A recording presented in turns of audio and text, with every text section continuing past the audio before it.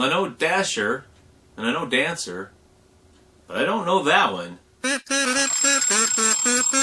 our time with Mr. Mayberry. Hey, let's get creative.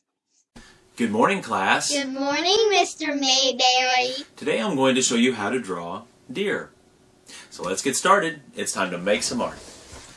Before we start, let's do our paper exercise. Hold up your paper this direction and let's say together, portrait, landscape, portrait, landscape. Today I'd like you to have your paper the landscape way when we draw. Okay, today we're drawing a deer. Let's start off by making a rectangle in the middle of your paper. Don't want it to be too big, but you don't want it to be too small. We want it to be just right. And so that's about this size right here. Okay, and then we're going to add the legs. These are the front legs, kind of like a tall V or tall W. You put both of them together. Same thing in the back.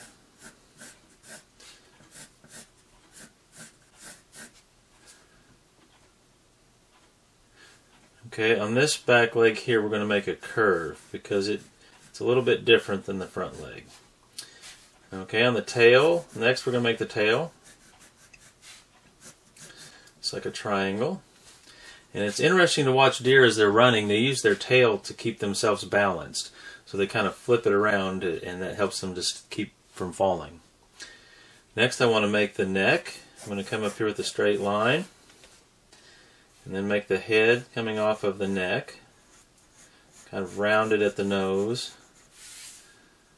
And then back here I want to make a line that slants back to the body.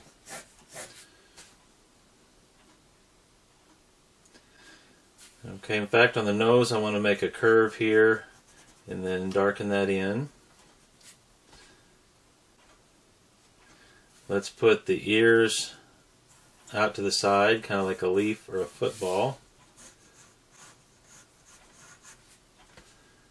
And from this angle we just see one eye, so I'm going to put a one eye right here. This is a buck, a boy deer, so I'm going to make antlers. If you wanted it to be a doe, then just leave the antlers off. And okay, so there's the antlers. Okay, let's go back and we'll clean up our drawing of what we have so far. I'm going to erase where the neck and the body connect. I want to erase where the tail connects to the body. Then I want to connect where, not this first one, erase where the leg and the body connect, not the first one, but the second one.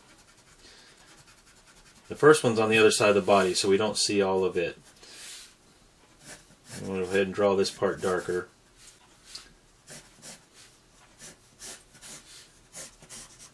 Okay, and the same thing with the back leg. We're going to erase inside the second one. The first one's on the other side of the body, so we don't see all of it. We just see what's sticking out from below. I'll darken that all because that's the way I want it. Go over my lines again here. I need to darken in the hooves. So at the bottom of the legs here where the feet are, the hooves go there. Okay, you can clean up any stray lines, darken any lines that are light. And then we want to make it look like our deer is standing somewhere, not just floating in space. So I'm going to draw the horizon line. And this is the line where the sky and the earth meet. So now he looks like he's standing on the ground. You could finish this picture by coloring in your deer. You could also draw things in the background and foreground and out here in the middle. So draw things all around him, or trees or wherever the deer's at. Take your time and color nicely. Don't take a nice drawing and then mess it up with sloppy coloring. So take your time and do a nice job finishing this off. And this is our project for today, a deer. If you like this project, just click on the thumbs up button below. Thanks for coming to art class, and I'll see you next time. Bye, Mr. Mayberry. Prancer, Vixen, Comet. I'm sorry, I'm going to have to see some ID.